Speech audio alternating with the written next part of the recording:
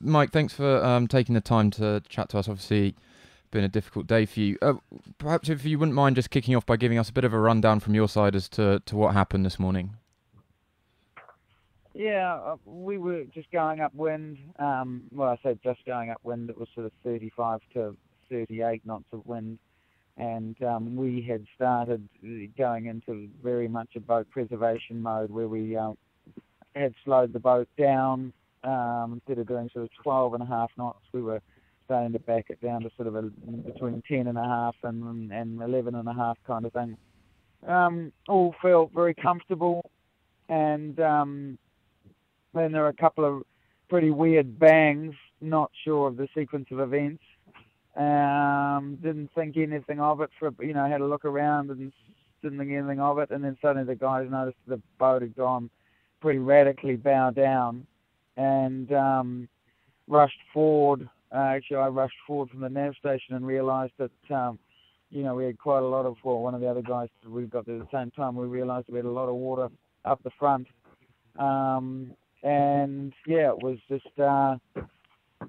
very quickly into getting everyone out of their bunks into life jackets, slowing the boat down as quickly as possible, and then getting the boat tacked over and heading to land in case our situation got worse quickly. Now that we're tied up to the dock, it seems that we certainly weren't over-exaggerating, and we're pretty lucky to have the boat back at the dock, that's for sure. And now that you've moored up there and you've looked at the damage, can you ascertain what's happened and how you can treat it, how you can look at repair it? It's very early days for us to know what it's going to entail, but I think I can say with reasonable confidence that the boat isn't going to make it on its own bottom to Cape Town. Right. Could you describe some of the damage for us? We're missing over about a 2.5, 3 meter section from our chine that we have on either side in the bow. We're missing the outside laminate of the hull, and it's in fact, now that we've able to open the watertight door, we can see a strip of about 2 meters long by 40 mil wide straight into the sea. So we were very lucky that we didn't lose the whole structural integrity of the boat. And do you think the delamination was caused by something physical hitting it, or was it more just a breakdown in the whole exterior? I mean, I think, to be honest, I think I'm almost certain we would have hit something, which would have opened something small, and then the water pressure when you're pounding in those waves. For me, that's the most likely scenario. We did hear a couple of sort of bangs, but it's a pretty noisy environment out here when you're going upwind in 35 knots of wind. So it's really too early to say, all we know is that we're missing quite a big chunk of our lovely boat. It's very sad to hear that, Mike. And what's your thinking in terms of where you are right now? You're in Puerto Motril. Obviously, it's probably not the best place to be undertaking repairs. Do you have an immediate plan in place for the next 24 hours? No, not really. Our shore crew's on their way here. What we didn't want to do is, I mean, we've got all sorts of plans and plans in place for this sort of thing happening. The reality is, though, it's still blowing 35 knots to 40 knots out there. This was the only port that we felt comfortable to get the boat to without. One thing we were worried about was going too fast, putting too much pressure on our watertight door. If the door had then burst open, we would have been in a lot of trouble because the boat probably would have sunk. So, we've limped in here. We've borrowed some fenders off the yacht club. We've tied the boat up with our jib sheets. Our shore manager and boat captain are on their way here as quickly as possible. And yeah, we didn't know whether we were going to be plucking the boat out and doing a quick repair and being able to turn it around in our 48-hour window, or whether it was going to be more major. And there's no doubt, unfortunately, it's quite a lot more major than what we hoped, and it's actually more major than what we feared. Yeah, and can you just, I mean, it must be difficult, and I know you're still reflecting on it, but can you put into words just how you're feeling personally uh, with this, with what's happened this morning? Yeah, bitterly disappointed. Not just and I'm not even thinking of myself here. I'm just, I think of all the work that went into to get this boat on the start line in such a condensed,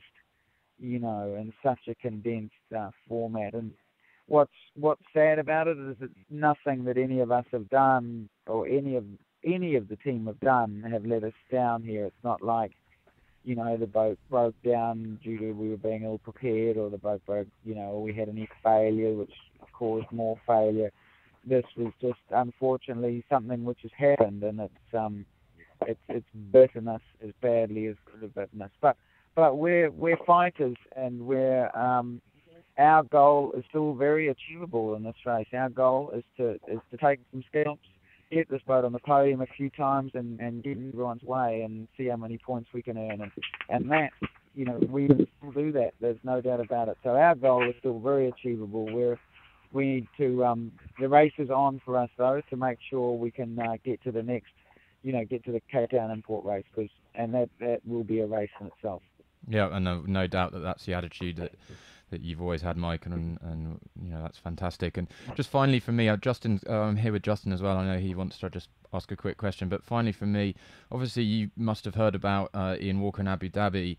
What was your initial thoughts on that before this had happened to you? Anyway, I understand you sailed Yeah, pretty I close mean, to them. In obviously, fact, I understand you were like 50 yards away from the guys. yeah, Uh, exactly. And we were quite upset at the fishermen that was flashing their lights at us, because we could see no nets that we were going to run into. So yeah, you never assume that it's one of your competitors has broken their mast, and we were devastated to hear that it happened to them. Truly devastated. You wouldn't wish that on anyone, because and like us, they'd worked so hard, and to have something fail, which I've got no idea what if they've got any idea what failed, but just it, is bitterly disappointing. And no, our hearts were with them. We sent them a message to with our thoughts, and like us, I'm sure they're fighting hard to get back on the track as quickly as possible. Yeah. Hi, Mike. It's Justin. I just wanted you to Just, just clarify on the hull damage. Can you just help us understand how big the hole is? Is it something you could stick your hand through or your head through? the big issue, Justin, is how much of the outside laminate is missing. I'm not sure if you look at a photo of our boat. The boat's got those spray rails on the bow, and probably a 2.5 meter section below the spray rail, from one spray rail all the way around to the other spray rail. So right at the bottom of the boat is basically missing 3/4 of the laminate. In fact, could actually be missing in some sections the core as well, by the look of it. And we knew we were in quite a lot of bother when the bilge pumps started picking up carbon splinters from the inside. So yeah, we knew that it wasn't all roses inside that watertight door.